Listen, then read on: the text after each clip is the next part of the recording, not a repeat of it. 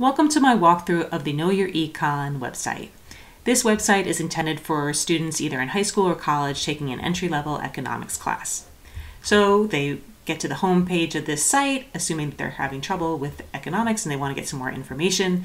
First thing they see is a welcome video explaining how to use the site, and that the site is basically trying to make learning economics fun through the use of pop culture, as well as provide an opportunity for the person using it to create their own company so that they'd be applying the concepts that they're learning to something that they're interested in.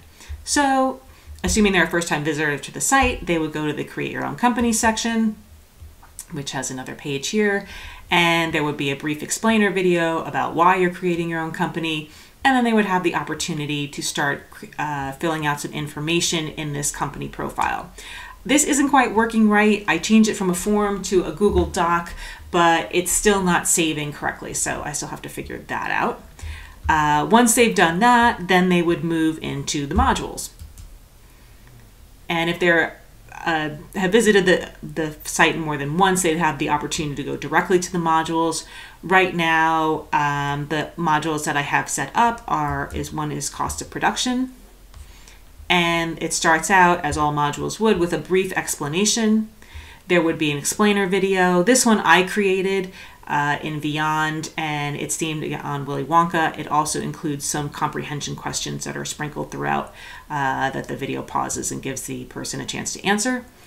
In each module, there is a section on flashcards, which links out to Quizlet, and they'd be able to practice that terminology there. There's also a formula sheet, and this links to a PDF that they would be able to download and use throughout the module and save for future reference.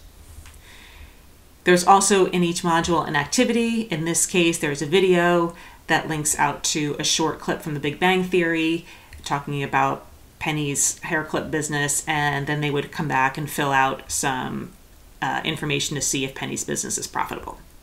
The last section is Explain This, and it's always some sort of discussion about what they've just learned. In this case, it's about costs, and it's asking them to apply it to their own business. So they would go out to the Flipgrid and discuss how costs would work in their business, and they would also get the chance to interact with other students and see how they answered the question as well.